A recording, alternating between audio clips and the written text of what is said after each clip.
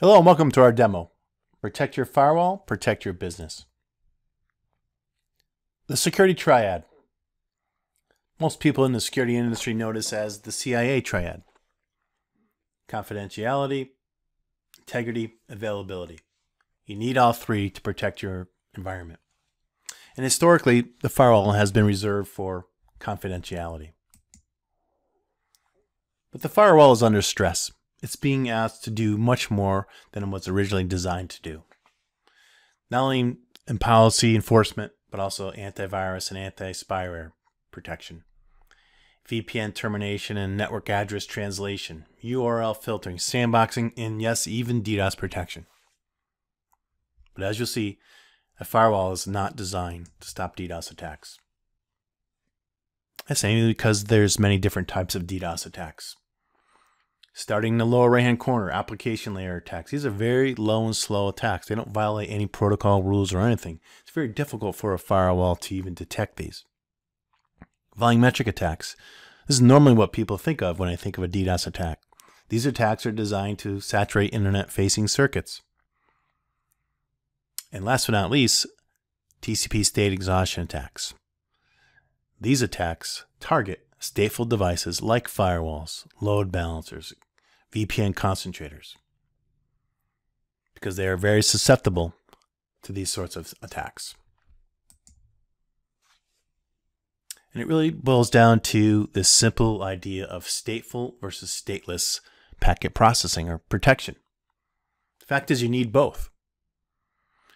Stateful inspection, also known as dynamic packet filtering, is the technology that's in our latest next-gen firewalls and IDPS and things like that. It monitors the state of known active connections.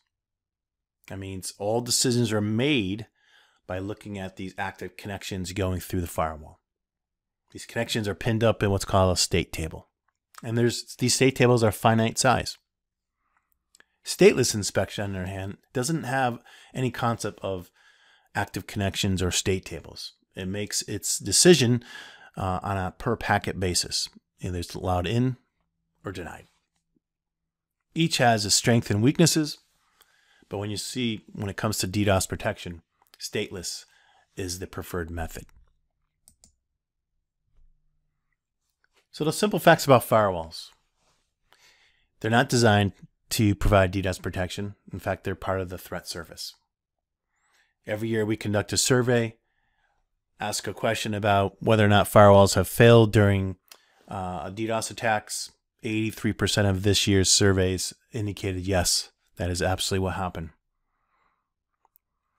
Firewalls are not good blocking devices in particular because they don't provide you a lot of information or context about what is being blocked and why, especially when it comes to DDoS attacks. And if you really dig in deep enough, the firewall vendors themselves will ultimately say that their devices are not designed for comprehensive DDoS protection. And they recommend dedicated DDoS protection solutions like NETSCOUT's Arbor Edge Defense. Arbor Edge Defense is a stateless packet processing device. It sits inside the router, in front of stateful devices like firewalls, load balancers, VPN concentrators, etc. And there it protects not only those devices from DDoS attacks, namely state exhaustion attacks, but also other types of DDoS attacks too. Volumetric, up to the size of the internet circuit, application layer, etc. So in this demonstration, we're going to show you how Arbor Edge Defense can protect a firewall from a state exhaustion attack. So here's our demo environment. We have a fictitious network setup. On the left side is the internet router. We're going to call it the enterprise perimeter. Outside that perimeter is a botnet that's going to launch a pretty small TCP SYN flood attack, about 150 megabits per second. Inside the perimeter, on the right-hand side of that perimeter, there's a public-facing web server. You'll see the IP address 172.16.2.3. Just before the web server is a firewall. This is only a 2 gigabits per second firewall, just to match our small environment here. In front of that firewall is an Arbor Edge Defense device. And what you'll see is the attacker will launch an attack targeting the web-facing or the public-facing web server. And what you'll see is the firewall will start failing. In fact, we'll be looking at certain vital signs. In the upper left-hand corner, we're looking at active connections going through the firewall. In the lower left-hand corner, you see the client outside of that router just running a simple ping to the application server or the HTTP server inside the firewall. And then that same client is doing a simple HTTP request to a file called index.html, and we'll see the success or failure of that. So make note of this screen here once we start our demonstration. So let's get started.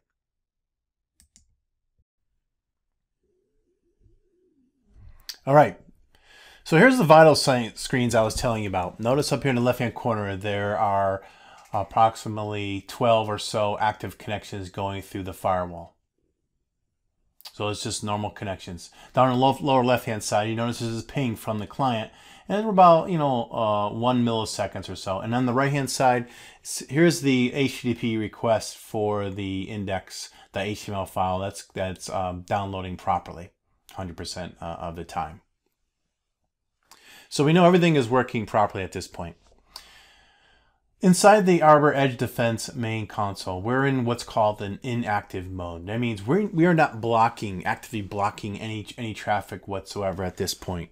And what we can see, there's approximately about 2.5 kilobits per second of traffic flowing through the AED device, through the firewall, and communicating with the actual web server itself.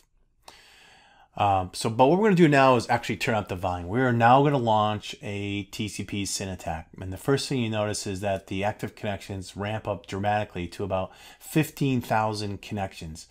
Many, or just about 99% of them, are illegitimate connections. Now in the lower left-hand corner, you see the ping response time has increased dramatically. From under 1 millisecond to over 309 milliseconds. On the right-hand side of the screen, you see that the activity has ceased as well. What you see is the HTTP request for the index.html file has stopped altogether. Basically, the communication to the web server has failed at this point. And this is all due to the fact that the firewall state tables are saturated, and or the firewall is having trouble dealing with this TCP state exhaustion attack. So let's take a look at Arbor Edge Defense. Once again, as a reminder, we are in what's called an inactive mode, meaning that we are not actively blocking the attack traffic, but we're showing you what we would have blocked if we were in an active mode. And what this is showing here, highlighted in red, is the recognition or detection of the TCP SYN flood attack. Right now, the ADs saw it as about a 50 megabits per second DDoS attack. Let us just kind of let the screen age out a little bit here. All right. So now what we're seeing is that we're seeing actually a 150 megabits per second TCP SYN flood attack occurring. And again, we're not blocking it because we're in this inactive mode, but we're showing you what we would have blocked. Let's say now you gain the confidence to block, and you want to turn the Arbor Edge Defense into an active blocking mode. Essentially all that is a click of a button. So now we go up here, turn it from inactive to what's called active blocking mode. Now everything you're seeing here in red is actually being blocked by the Arbor Edge Defense device. So if we go back to our network vital signs, right, what we can see here is the results of AED being put in front of that firewall. The 15,000 or so connections that were flowing through have been dropped and is down to under 10 or so. We see the ping response time is under a millisecond, and we see the active download of the index.html file from that HTTP request. So Arbor Edge Defense is doing its job. It's blocking the inbound TCP SYN attack, which is having an impact on the firewall, which is having an impact on the application server running behind it. So hopefully you can see the advantage of putting Arbor Edge Defense in front of the firewall to protect it and the resources behind it from failing.